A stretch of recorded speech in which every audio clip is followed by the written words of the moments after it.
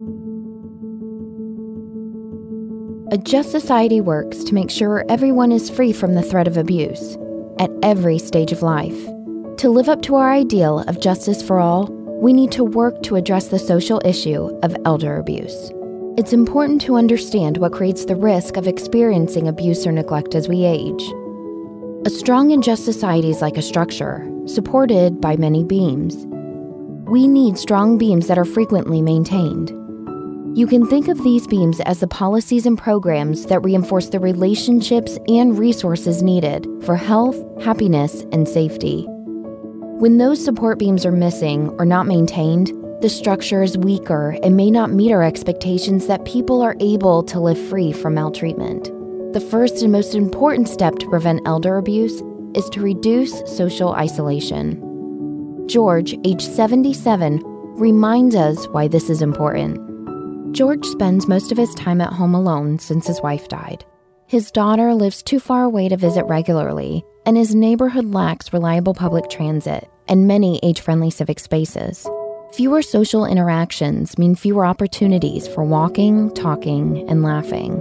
And with these normal, healthy experiences missing, George's physical, cognitive, and emotional health have gotten worse. His daughter does not know what she can do or where she can turn for help.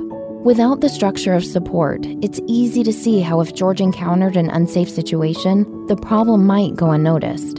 George's story of social isolation is not uncommon. With millions of our fellow Americans living in similar situations, it's fair to say that our nation's social structure needs repair. Just as one beam alone can't support a building, individuals and family members alone can't single-handedly manage the problem of social isolation and the corresponding risk of maltreatment. The good news is that there are many ways to strengthen our social supports through policies, services, and programs that keep us integrated in our communities as we age. We can design and equip community centers to work as intergenerational spaces that allow older people to build relationships and participate in the work, play, and life of our neighborhoods.